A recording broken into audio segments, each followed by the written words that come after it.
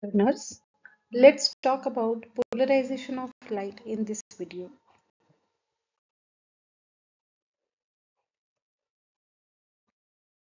Here we are going to talk about the concept of polarization of light. Then we will discuss about the polarizers like Nicol prism, some of the properties which are useful while having the applications of polarized light, that is nothing but optical activity. Then we will see what is specific rotation, and at last here in this video we will talk about Laurent's half-shell polarimeter.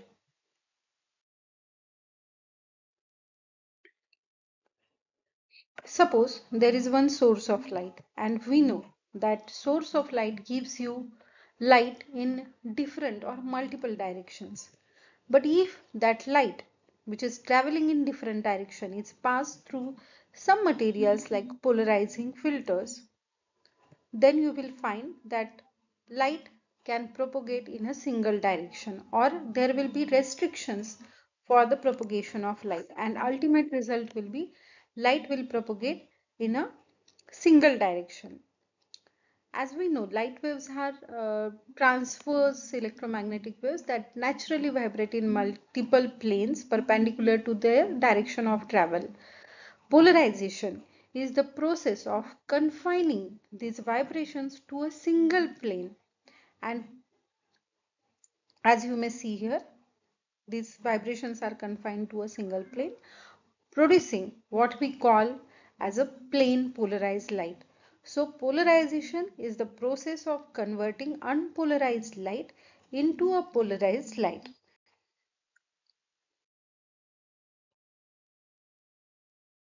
So we can say that the phenomenon of restrictions of the vibrations of light waves in a particular plane perpendicular to the direction of propagation of wave motion is called as polarization of light. This remarkable phenomenon was first systematically observed by French physicist Etienne Louis Malus in 1808 while studying light reflections through calcite crystals.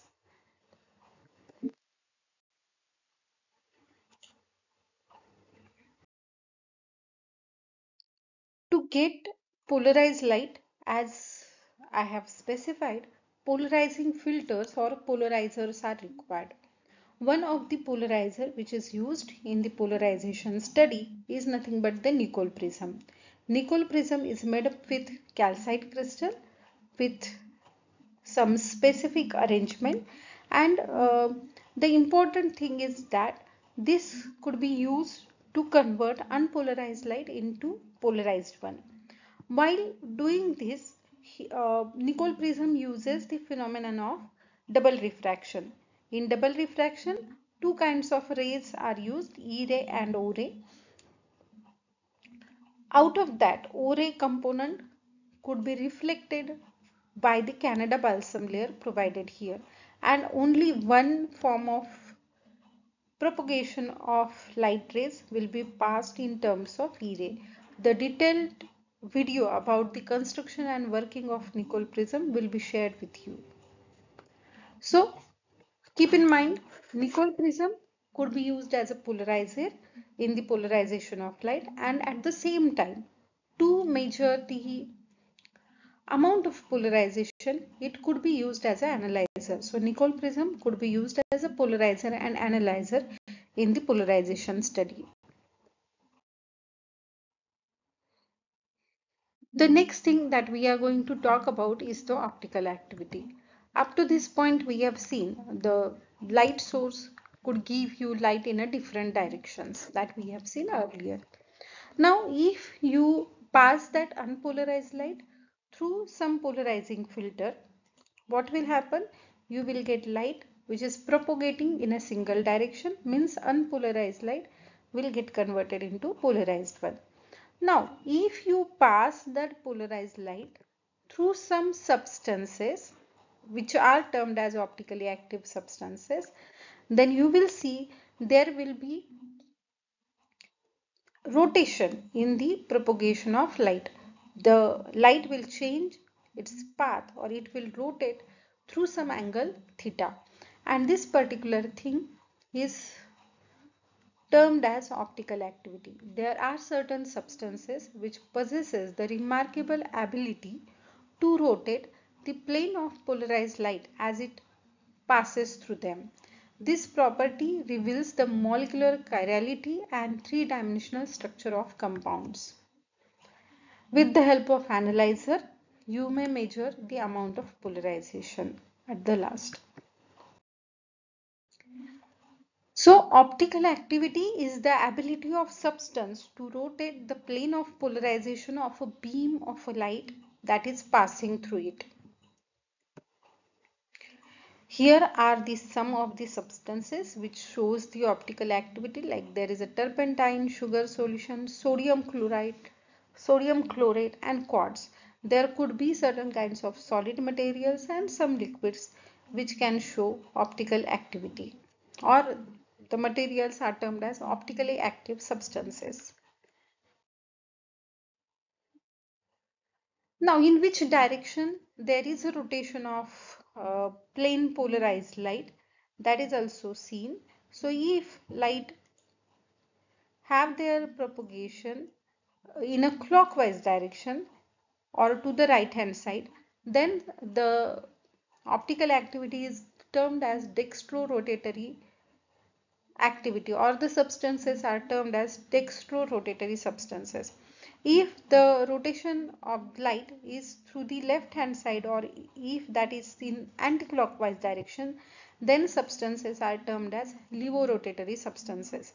And generally, dextro-rotatory substances are denoted with the plus sign, and levorotatory substances are denoted with the minus sign.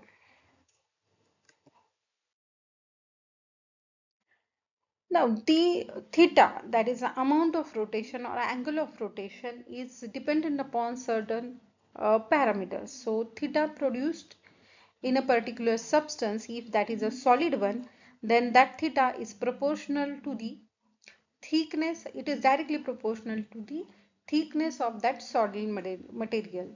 So, here you may see theta is directly proportional to T, which is nothing but thickness of that substance.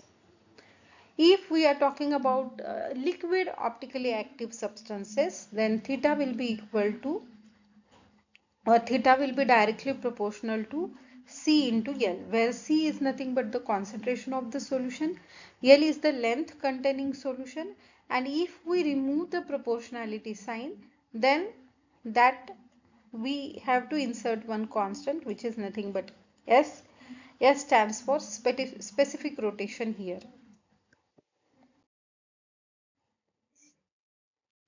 The intensity of optical activity is expressed in terms of a quantity called specific rotation. And from the previous equation,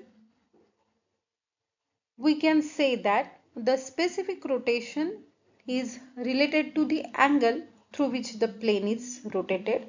Then it is dependent upon the length of the light path through the sample, and it is dependent upon the concentration of the solution or density of the sample.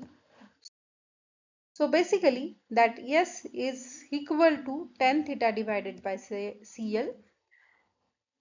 We can define specific rotation as the rotation produced by 1 decimeter length of the solution containing 1 gram of the optically active substance per cc of the solution. So formula for S becomes tan theta divided by CL.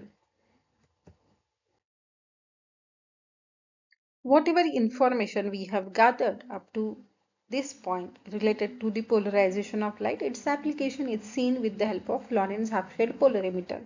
So how is the construction of that Laurent's half-shade polarimeter? That we will see first. We have seen, as we are talking about the polarization of light, will require a light source. Next to the light source, a convex lens is placed, and of course light source will give you the unpolarized light which is propagating in a different direction. Next to the convex lens, here the Nicol prism is placed, and it is a Nicol prism number 1, which could be used as a polarizer, and unpolarized light will get converted into polarized light with the help of that Nicol prism. As the title is Laurent's half-shade polarimeter, here in this construction there will be one half-shaded plate, a glass plate which is covered on the half portion and half will be the glass as it is. Next to the half-shaded plate, there will be the optically active solution containing tube. Whenever unpolarized light will get passed through optically active substance, there will be some change in its angle of propagation. That angle is nothing but angle theta. In Lorentz half-shade polarimeter, another component is nothing but analyzer, which is nothing but another Nicol prism number 2. To measure this angle theta, here the circular scale is provided, and at last you will find the eyepiece which is used to observe the circular scale and to observe the light which is passing or traveling through Nicol prism, half shaded plate, optically active substance and analyzer at last.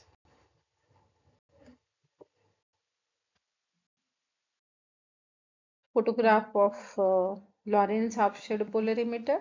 Of course, we have to have this polarimeter with some source of light. So this is the actual construction and block diagram we have seen earlier. Now, with the help of Lorentz half-shade polarimeter, either you may calculate the specific rotations of different kinds of substances, or if specific rotations are known, you can calculate concentration of the substances into the solution. So for that purpose, when you look through Lorentz half-shade polarimeter, as light is passing through half-shaded plate, you will find half portion of our view is dark one and half portion is bright one. If we change the analyzer through some angle, you may find that there could be a situation where the bright portion will get converted into dark and dark portion will get converted into bright. While having this flip in the situation, there will be one middle point where there will be the complete intensity over the entire view. There will be full brightness over the entire view, and you have to measure theta at that particular places. If with the help of Lorentz half-shade polarimeter, as you can see here, we may calculate amount of theta. If C is known, L is known because there will be the tube in your hand to measure the length of that tube. So with these parameters, with known theta, C and L, you can calculate specific rotations of any kind of optically active substances.